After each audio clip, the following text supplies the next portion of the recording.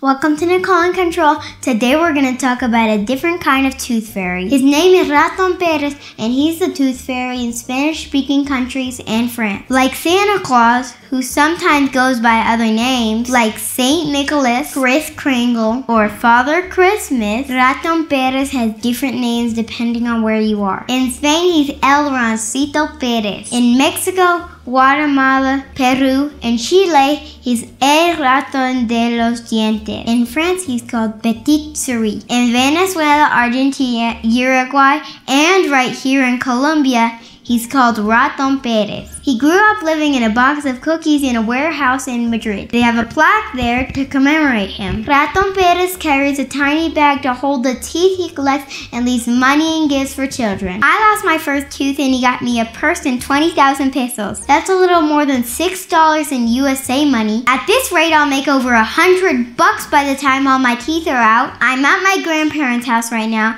and I'm sharing a bed with my sister, but she had to sleep in Mommy and Daddy's bed because she was scared to have a mouse come in. I hope she's not still scared when her teeth come out. What did you get for your baby teeth? Let me know in the comments. Thanks for watching. Don't forget to subscribe and give me a thumbs up. He grew up living in a box of cookies in a warehouse of Madrid.